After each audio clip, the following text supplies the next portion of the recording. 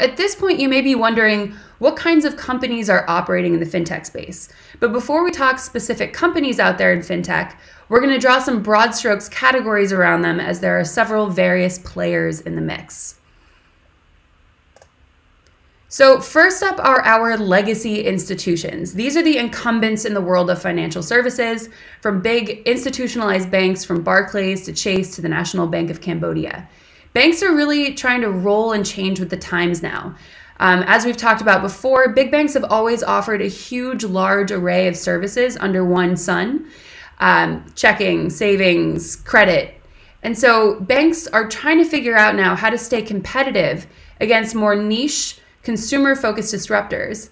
And they're actually digitizing and expanding their services by integrating with those very fintechs to provide either the infrastructure or that hot new innovation that they've been looking for. Now, of course, big tech is up next. Your FANGs of the world, so your Facebook, Amazon, Netflix, Googles, are getting involved in fintech too, becoming active in the payments vertical with peer-to-peer payments over social and email. Google Pay and Alipay are digital wallet platforms for contactless payments. Facebook is going live, apparently, with their digital currency Diem this Q1, which rebranded from Libra, and is launching as a stablecoin, which is a type of cryptocurrency whose value is tied to an outside asset like the US dollar. Next up, we've got the pipes, and I like to draw an analogy between these kind of companies and the types of businesses that sprung up during the gold rush of 1849. So people, flocked out to the West Coast to look for gold. And then you had companies like Levi's springing up to provide the blue jeans, or people starting tooling businesses to give people the tools that they needed to dig into the ground. So the pipes companies are similar. And these are companies that are providing the infrastructure or technology that's facilitating all of these financial services transactions and applications. And they're doing this mainly through APIs. So they're really in the background. But what they're doing is enabling virtually any software company to offer financial products directly to their end consumers through embedded fintech. And then the last category we'll talk about are our disruptors, our challengers, our favorite tech word. So the fintech revolution of the early 2000s, as I said before, was characterized by innovations in consumer-focused payments and peer-to-peer lending. So they focused on creating customer experiences that were more transparent, more accessible, seamless, and most importantly, very cost-effective. So looking forward, experts expect to see more B2B focused disruption than before, and honestly, just straight invention, focused on infrastructure and the power of blockchain and open banking. All things we'll touch on in the tech section of this webinar. So up next is Fintech Sectors. So if we go one layer down into these broad strokes Fintech categories, we're going to start to run into different sectors offering a variety of financial services, and we're going to highlight a couple different ones today. So Fintech 101, characterized by focus on the consumer, offering a better customer experience or an experience void of a bank-like financial institution entirely. So retail and commercial banking, so often referred to as challenger banks, these were born right out of the 2008 financial crisis. They're often customer-centric, mobile-first, cloud-based banks, and they're everywhere across the UK and Singapore. My bank over here in London is Monzo, classic challenger bank. Next up, we've got crowdfunding. So this is the funding of a project or campaign by collecting many smaller donations from multiple individual donors instead of having to rely on large donations from one or two supporters. In a similar vein, we've got peer-to-peer lending. So this enables individuals to obtain loans from other individuals and cut out the financial institution as the middleman for loans and credit. And personal finance. So thanks to open banking, you can now use a service like Mint to connect all of your bank accounts for this more holistic view into your money across accounts and companies. And stock trading. So before the rise of fintech, individual investors had to spend weeks or months analyzing data for the optimum investment strategy or paying someone else to do it.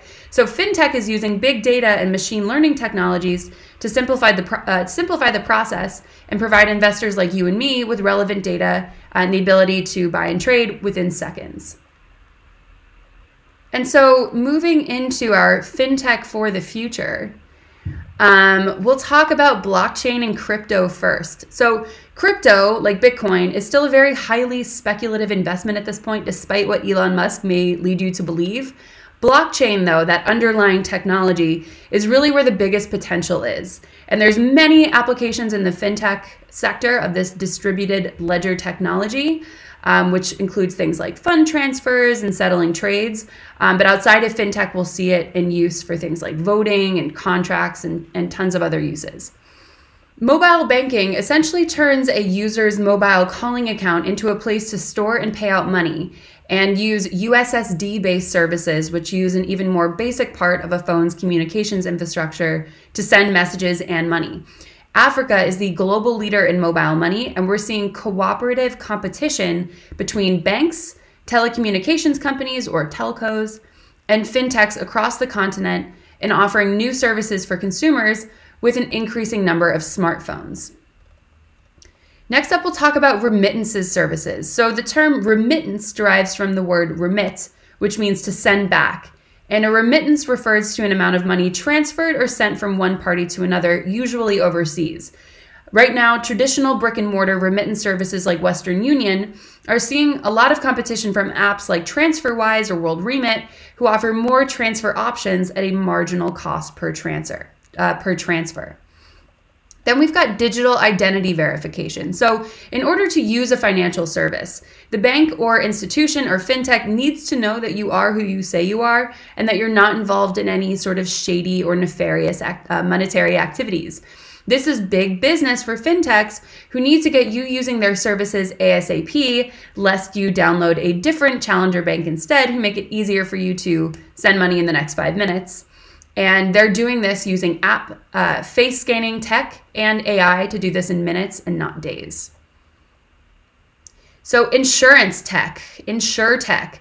Insurtech companies are disrupting this very traditional industry using big data and deep learning trained AI to do everything from risk modeling, detecting fraud, automating the processing of insurance claims, and finding the right mix of policies to offer an individual for coverage.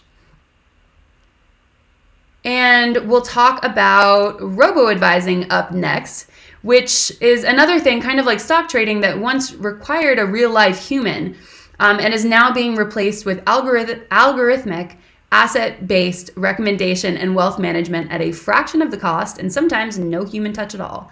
So big banks like Schwab have invested in robo-advisors, and fintechs like Ellevest have completely productized it and tweaked their algorithms for the life cycles of women specifically.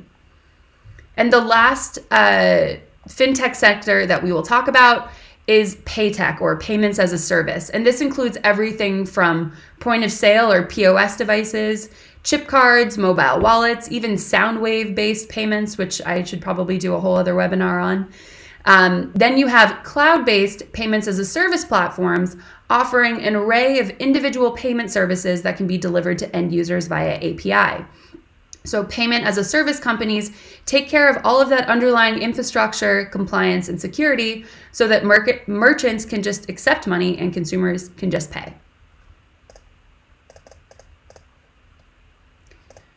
All right, so we've definitely delved into a lot of theory and history around fintech. So let's talk about some real live fintech companies. As I mentioned earlier, Paystack is a startup out of Lagos that provides online payment facilities to merchants via API and a few lines of code. They were the first Nigerian startup to complete the prestigious San Francisco-based Y Combinator, which is basically the Harvard of startup accelerators. And startup accelerators, if you're not familiar with them, are basically startup boot camps for early stage companies where founders get mentorship and financing to hopefully accelerate the growth and success of their business. But before Paystack's big American acquisition by Stripe, it built its importance as a premier African-founded, African-focused fintech. Specifically, Its focus is on integrating the wide range of payment options important to Nigerians and people across many different African countries where more people remain unbanked. And this primary option is really most notably mobile banking. WorldRemit is a cross-border payments company that provide international money transfer and remittance services in more than 130 countries, and over 70 currencies. Founder Ismail Ahmed has a really interesting backstory in that he fled Somaliland in 1988 to the UK, where he worked odd jobs like strawberry picking in the English countryside. His family remained in a refugee camp in Ethiopia, and the exorbitant fees he paid to send money back to them did not sit well. Neither did the corruption he witnessed while eventually working as an advisor to the UN's money transfer division, which he reported as a whistleblower and subsequently lost his job. After gaining an MBA and a settlement from the UN for unfair treatment, he founded WorldRemit to reduce the costs of money transfers and remittances and increase transparency for consumers and governments alike. And finally, Rai Capital.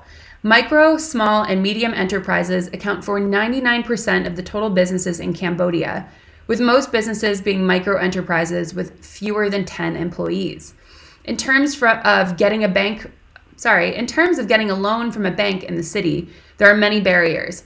Traveling from a rural area to the city, applying for the loan, waiting weeks for approval. So instead, Rai Capital have developed a peer-to-peer or P2P lending platform on a mobile app that allows individuals and businesses to apply for a loan at their fingertips in a marketplace platform where individual or corporate investors from inside or outside Cambodia can crowdfund that loan.